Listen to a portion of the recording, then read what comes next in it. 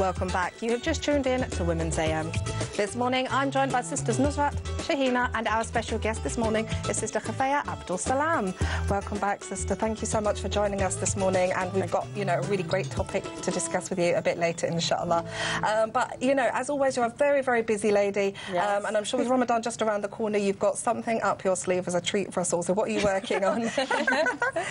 Yes, we're all getting excited about, Ramadan. So the project I'm working on at the moment is how we're going to get mums and children excited for Ramadan. Yeah.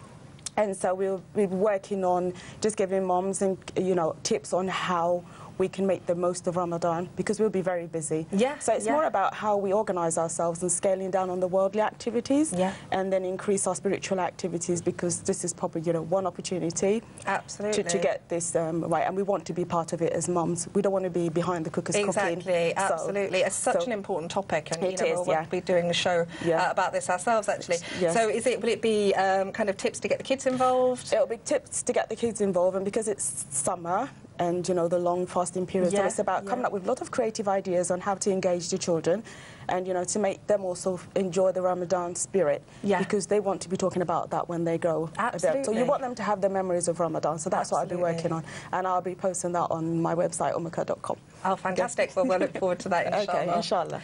Now we're going to go straight to her views, where today we're discussing the adab of a Muslim woman.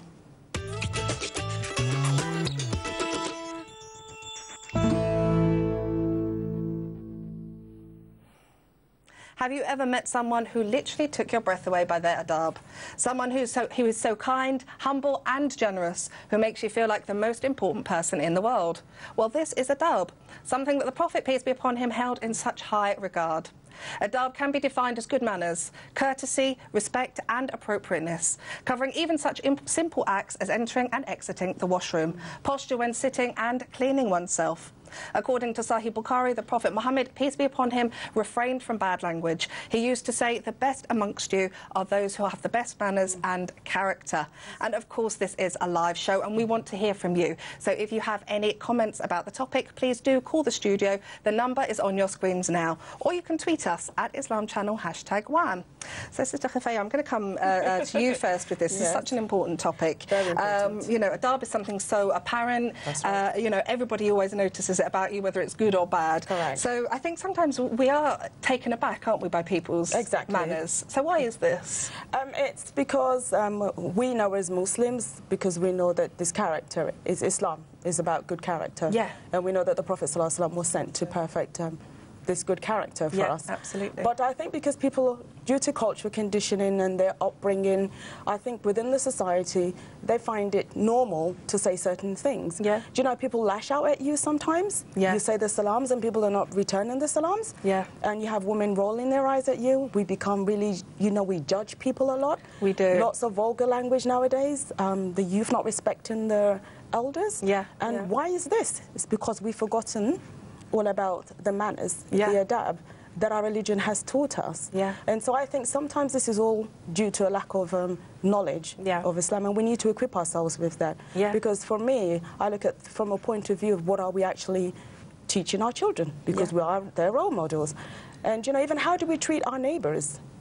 This is I've seen arguments where you look and say, SubhanAllah, sister, why are you doing this? And it's like, leave me alone, I have a right to do this. Things simple as saying thank you, please, we don't say that anymore, because we think, this is my right, I need to demand it. And it's really appalling. I've seen so many things and you think, we should not be doing this. Even down to simply wasting food. You see a lot of wastage, and this is part of, we should not be doing this either. And it's part of, good character, our morals as well. So for me, I've seen quite a lot, and I think, inshallah, it's more about re-educating ourselves about the basics, and hope we can get rid of this appalling behaviour I think that's a really important point, isn't it? Because, obviously, as we've said, Islam, Prophet Muhammad, peace be upon him, came here to kind of perfect our characters, to teach us good manners. And this is something, obviously, we understand that we're here to worship Allah subhanahu wa ta'ala. This is a form of worship. I think sometimes we fall into the trap of looking at worship in a very kind of siloed fashion, and not understanding that actually manners is a big part of that. There's so many hadith that talk about this. you know, subhanAllah, we still end up struggling with it.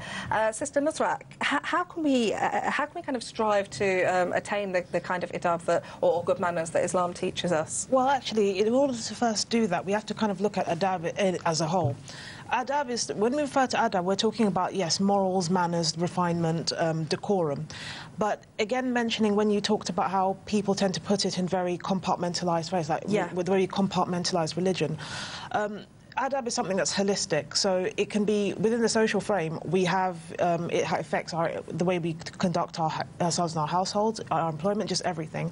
But I think how we can kind of strive for that adab, I know the way particularly I do, is that I look first. We do introspection, so I tend to sometimes look at what I'm doing, analyse, am I being considerate of this person? So that's that self-reflection aspect. And for me, it really helped when I looked at looking at other people who actually have that adab. So that may be something that's very helpful to Muslims. When we see other Muslims that do have adab, it kind of motivates us to do the same. So, for example, when I was at university, I saw sisters actually that exemplified what I knew about adab, and it rubbed off on me. So I learned that there are certain ways of doing things as well. And even when we look to the Prophet, looking at the Prophet's examples, a very helpful thing. So the way the Prophet used to interact with people, even people who actually were very mean to him. We see, for example, in Taif, where people were throwing stones at the Prophet ﷺ.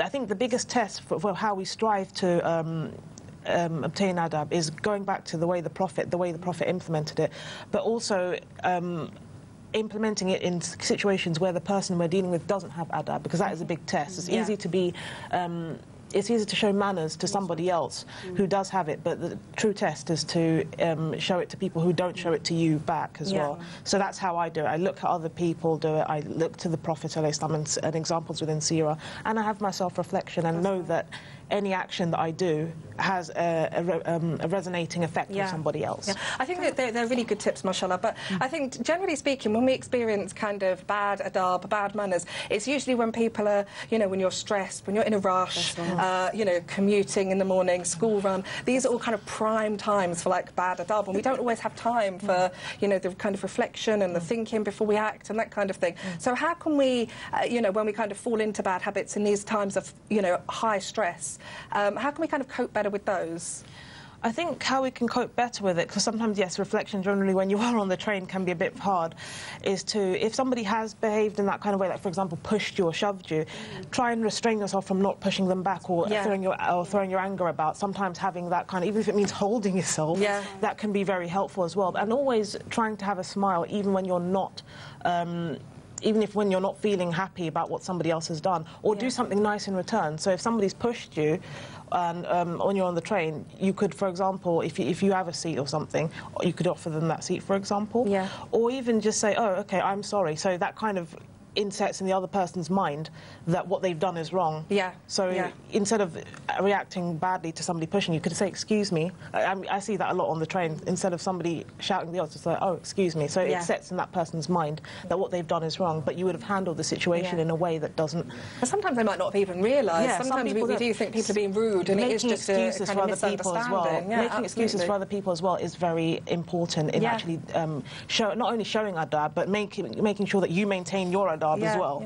But I mean, I think sometimes we do lose our cool, don't we? And you know, it does happen. And I think to kind of be realistic with ourselves and think, if we've done that, okay, just think, next time I'm in that situation, I'm going to try and deal with it better. Or, you know, another thing I try and do is, if I think, actually, I really handled a situation badly, you know, obviously, Islamically, you know, a good deed wipes out a bad deed. So, you know, if you really feel that you've wronged someone, maybe spoken to them in a bad way, do something nice, not necessarily for that person, because it might have been a stranger, but, you know, for somebody else, and, you know, inshallah, that will be accepted. Actually, in a hadith mentioned, actually, by the Prophet ﷺ, he was asked about which qualities would admit a person to paradise, and he said, fear of Allah and a good attitude. So we see the importance of adab, but even the reward of that as well. Absolutely, it's a high reward. Sometimes, even when we are in the hustle and bustle, particularly in London as well, commuting, we could remember that as well, the reward, and just showing good adab in that way. So if somebody has done that, try and wipe it out with a good deed. Absolutely. Open the door for somebody else.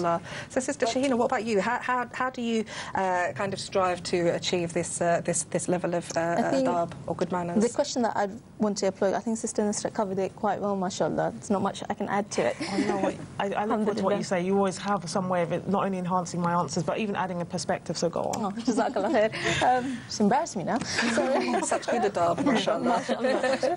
The question I'd like to explore is, what is adab? Adab, you know, every society, every culture has their own definition of what adab is. Now, for the Asian culture, you know, there's certain things that are fine. So, for example, we wouldn't go around calling uncles our dad's age Mr. Muhammad or Muhammad, how are you? Oh, that's rude. That's disrespectful. A man our father's age, we would call him uncle to show him that respect. Yes. But then there are other things. Like, I grew up being taught that women should be quiet all the time. The more quieter you are, the better mannered you are. And that's something I very much disagree with, because I don't think that's in line with the teachings of Islam, in that we should teach our daughters to grow up to be confident, to be able to have the confidence to enjoin the good. If they see something wrong, obviously in the best way. I'm not saying now bring up our daughters to be really mouthy and that, no, no, no. You know, even to give nasiha, that can be done with integrity. It can be done with dignity. You know, you teach them the wisdom and how to deal with issues, but to be quiet and to be meek in every situation, that when life throws tests at you, that you don't know how to deal with it. When you come across people who are really tough, that you don't know how to deal with it. Something like that, I would refer to Islam and really look into how Islam teaches our women to be. So, yes, certain things are universal, like I said about the uncle, and there are other things that we really do need to look into.